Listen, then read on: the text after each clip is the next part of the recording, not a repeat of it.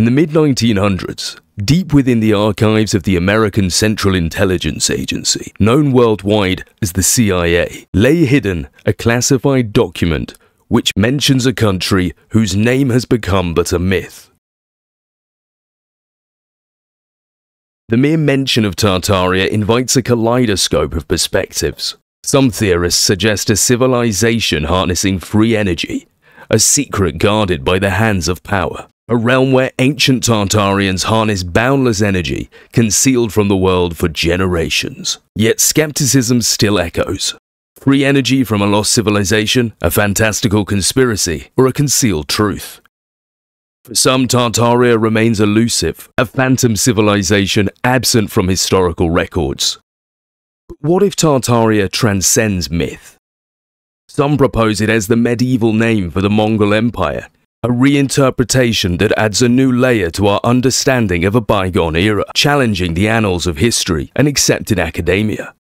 However, one thing can be certain. Tartaria was clearly mentioned in this CIA document. This document, titled National Cultural Development Under Communism, was first published in June of 1957 and was immediately classified.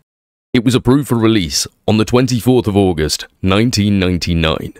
It starts with a proclamation issued on the 7th of December 1917 by the Bolsheviks. It reads, "Muslims of Russia, Tatars of the Volga and the Crimea, Kyrgyz and Sarts of Siberia and Turkestan, Turks and Tatars of Transcaucasia, Chechens and mountain peoples of the Caucasus, and all you whose mosques and prayer houses have been destroyed, whose beliefs and customs have been trampled upon by the Tsars and the oppressors of Russia.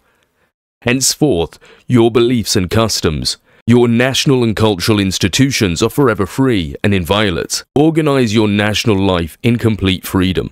This is your right." The Bolsheviks had realized that if their revolution was to be a complete success, and if they were to be able to consolidate their newly won power, the support of Russia's minority peoples, including the Muslims, was essential. As well as this, Lenin and Stalin promised equality and sovereignty of all nations of Russia, the right of nations to free self-determination, including the right to secede and form independent states, abolition of all national and national religious privileges and restrictions whatsoever, and freedom of development for the national minorities and ethnographic groups inhabiting the territory of Russia.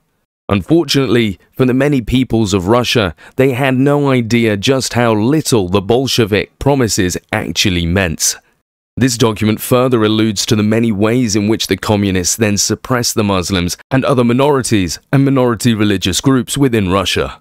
The history of the communists during the 40 years they have been in power in the Soviet Union shows that self-determination has not been the only subject on which they've betrayed both their promises and their alleged doctrine.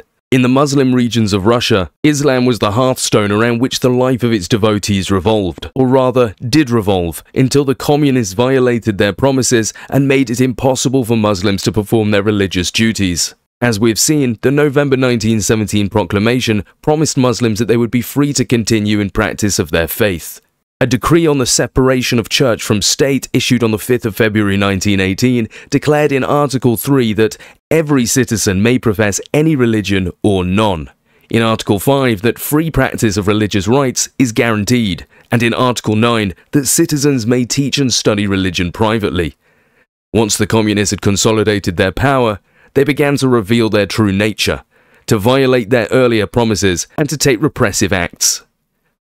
Lands belonging to mosques were confiscated by a decree in 1918. Muslim religious brotherhoods were outlawed during the period 1921 to 1922, and a campaign was launched to ridicule Islam and to undermine the influence of the spiritual leaders of the Muslim people.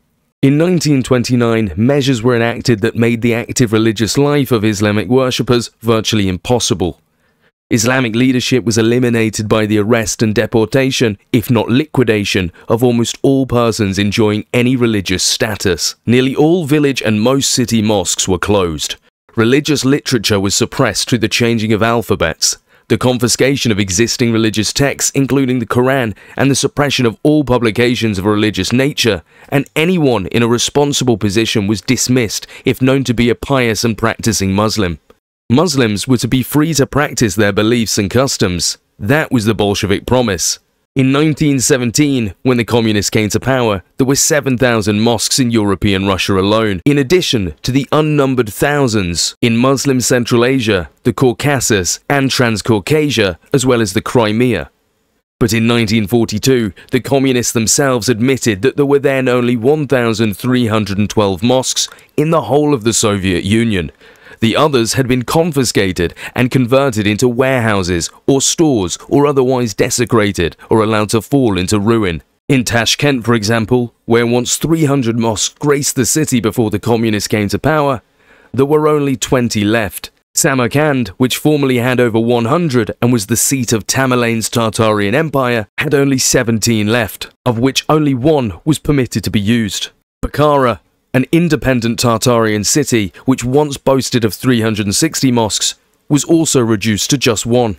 Alma-Ata, a Muslim town for centuries and the capital of the Muslim Republic of Kazakhstan, had not left one single mosque, nor any to be found in large Muslim centers such as Krasnovodsk, Ashgabat, or Stalinabad. The fact was that the communists condemned and therefore prevented the publication of all Muslim literary works except those few which extol the virtues of Russia and the Russians. The document then goes on to mention Tartaria. Or, let us take the matter of history, which along with religion, language and literature constitute the core of a people's cultural heritage. Here again, the communists have interfered in a shameless manner. For example, on the 9th of August 1944, the Central Committee of the Communist Party, sitting in Moscow, issued a directive ordering the party's Tartar Provincial Committee to proceed to a scientific revision of the history of Tartaria, to liquidate serious shortcomings and mistakes of a nationalistic character committed by individual writers and historians in dealing with Tartar history. In other words, Tartar history was to be rewritten, let us be frank, was to be falsified, in order to eliminate references to great Russian aggressions and to hide the facts of the real course of Tartar-Russian relations. And this was no isolated case. In every Muslim area within the USSR, historians, on orders of the Communist Party, have rewritten history to distort the facts so that the Russians appear always in a good light. Needless to say, histories which present the facts truthfully have been withdrawn and destroyed, so that the present and future generations of Muslims are forever denied the chance of learning the true facts of their nation's past. So in this document, the writer, discussing historical events, has expressed concern about the interference of communists, particularly the Communist Party in the USSR, in shaping the narrative of history. The writer cites a specific instance in 1944 when the Communist Party directed a revision of Tartarian history to eliminate references to Russian aggression, suggesting a deliberate falsification of historical facts. The writer contends that this manipulation of history extends beyond Tartaria to all Muslim areas within the USSR, with the intent to portray Russians favorably. Additionally, the writer notes that truthful historical accounts have been withdrawn and destroyed, preventing present and future generations of Muslims and Tartars alike from learning the genuine facts about their nation's past. It is also extremely important to note how vital such a document like this is to be naming Tartaria as a country in the 1950s. The speaker highlights a pattern of interference by the Communist Party and the Russians in shaping the historical narrative, particularly in Muslim and Tatar areas within the USSR.